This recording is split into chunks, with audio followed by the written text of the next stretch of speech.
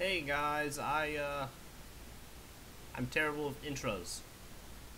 This is my this is my list of steps that I made to fix the random crashing to desktop that happens with Robocrash. Yes, that's exactly what it is. Uh, Random crashes to desktop on Robocraft.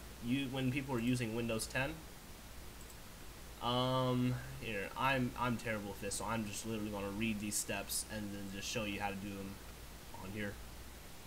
Alright, so the first step, using Steam's library, navigate to Robocraft's local files. Alright.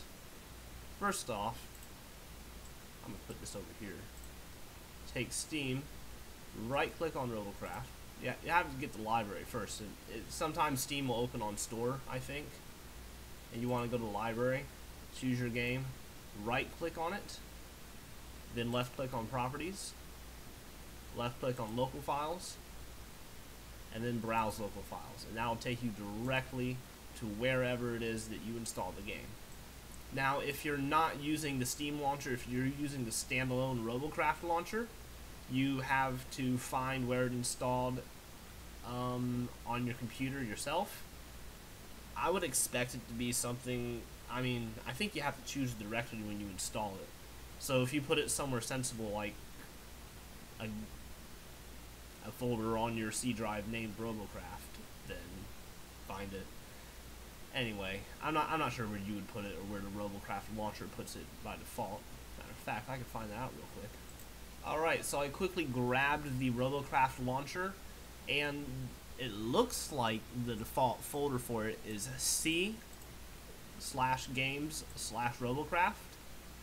And the best way to get there is to open up a fresh file explorer. Scroll down to, is it this PC? Yeah, click this PC. Open up your local disk. If you've already installed it, there should be a folder named Games, and there will be a folder named Robocraft. Just like that. It'll just be sitting there, and you'll go in there, and you'll find all this stuff. So, whatever type of launcher you have, once you get to here, what's it next? Once you get here, you scroll down until you find Robocraft and Robocraft Client.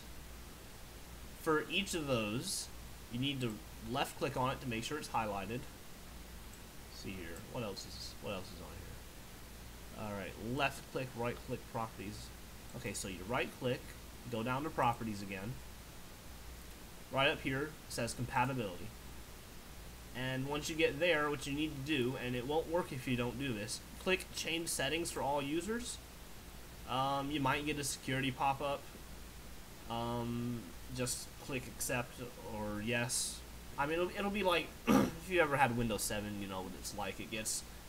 Everything fades off, and then it's like, do you want to allow this program to make changes to your computer? And you click yes, and you insert your password if you need to do that. But since I'm on an administrator account, it opened it right up, no problem. Now, this, by default, is going to look like this. And from here, you want to check Run this program in compatibility mode, click the drop down, and then select Windows XP Service Pack 3. That is the one, right? Yes, it is. Awesome. Then, click Apply, click OK, and click OK again. Then you have to repeat it for this Robocraft client. If you right click, properties, compatibility, change settings for all user, make sure that's checked and select Windows XP Service Pack 3. Apply, OK, OK. And I think that's it. Yeah, you just launch Robocraft from here. I don't have it in window mode, so this might look glitchy. I'm not going to be able to tell until after I end the recording. But anyway, you just click play or launch it from the Robocraft launcher, and you should get this. Hopefully you can see it. This easy anti-cheat user account control thing. Just click yes, and it pulls it right on up, just like it doesn't even matter at all. There goes RoboShield, and you probably can't see it because I'm recording my desktop and not the game, but Robocraft is almost, it is now open. And I'm limited to 10-minute recording because I'm cheap and I have the free version of Bandicam. How do I get out here? If you leave it open for a long time, it won't crash the desktop, at least as far as I've noticed. Now, there are a few drawbacks that I don't think I posted about. One of which I just noticed now, I don't know if it was a new update or not, but pressing escape doesn't allow me to exit out of the game. I have to hit the Windows key and go down here and right click on Robocraft and click close window. In addition to that, the Steam overlay doesn't work. If I hit shift and tab, nothing comes up. I don't know if it's just a binding issue with like special keys, control, Windows, shift and tab, stuff like that don't work inside the game itself. If that was the case, then you would still get Steam messages and stuff pop up, but you wouldn't be able to respond to them without closing the game or going to desktop.